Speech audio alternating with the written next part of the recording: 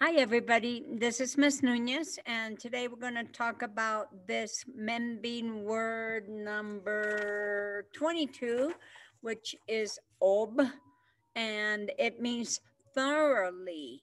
Notice how it's spelled, though roughly, pronounced thoroughly, and it means completely, all the way. We see a picture here of a guy catching the ball, and he got it. He obtained the ball thoroughly. No doubt about it. It's in the glove. So, as you can see, there are a few words related to this Membin root. And the first one is an obstacle. So if I was driving down the street and there was an obstacle on the road, I can't go through because it's standing in the way, and I can't go thoroughly because it's an obstacle. People can encounter obstacles, like if I'm trying to get into college and my GPA is too low. If I am trying to immigrate and I don't have the necessary documents, I can encounter a lot of obstacles. So there are just things that get in the way. An obligation is something that has to be done thoroughly. So let's say your mom says, wash the dishes. You have an obligation to help her because she helps you. So it's tying you toward her. You have an obligation. Students have an obligation to do well in school. Parents have an obligation to support their children and care for them. And citizens, residents, people who live in a place have an obligation to follow the law so that society can function. So you can oblige, this could be a verb, you can oblige a kid to give you the knife. So you can oblige a person to do as you wish. Obtain is to get something. So I will obtain my driver's license when I turn 18. Opposite, obs, obfuscate is a word I didn't know either. So if something is really confusing, it has become dark. So as you notice in your Membean tree, it doesn't have all of them there, but they can give you another definition. And I thought it was kind of weird because I'm not familiar with this word, and I thought I could obfuscate the room and make it dark. But I noticed when I click the leaf, if something is made dark, it becomes confusing. Okay. So if you obfuscate something, he obfuscated me when he explained the algebra problem. He confused me even more. So it's really nice to look at the roots and the leaves. If somebody is obtuse, the person is not very smart. So, duh, sorry, but obtuse is when someone is not able to understand things because they're always in the dark. So,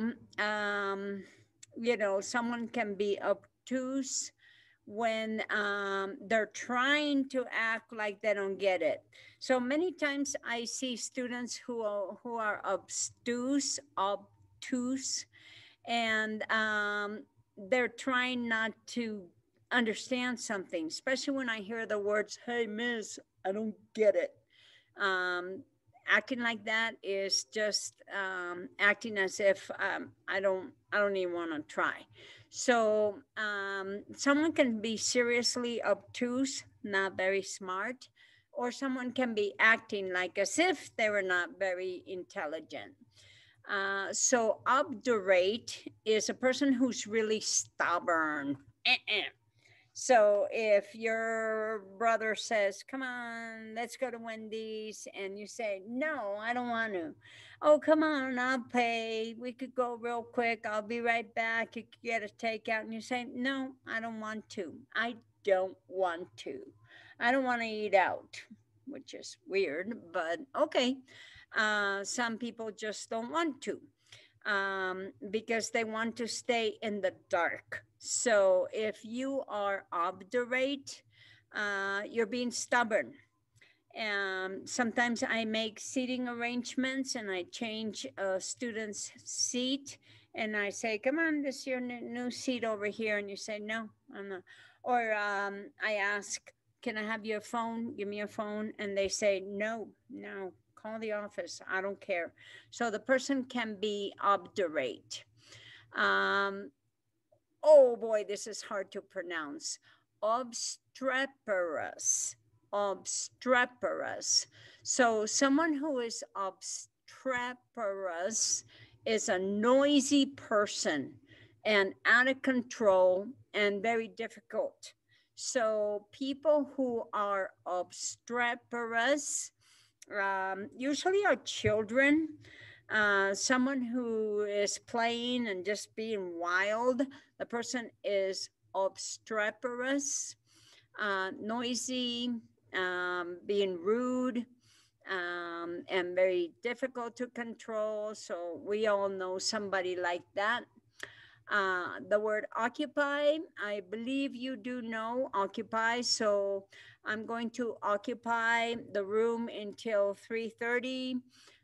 He's occupying the chair.